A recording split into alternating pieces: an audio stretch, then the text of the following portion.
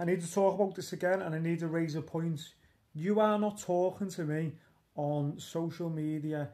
This is my main account, survival_stay.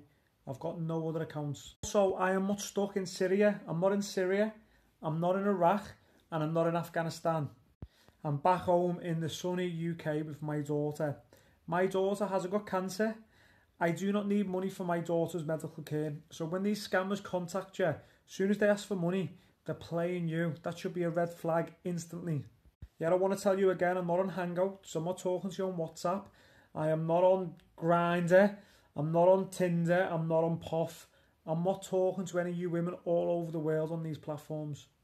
This is scammers using my photos and videos, alright? If anyone tries to contact you, ask them to video call you there and then. And if they say they've got no signal, they're lying.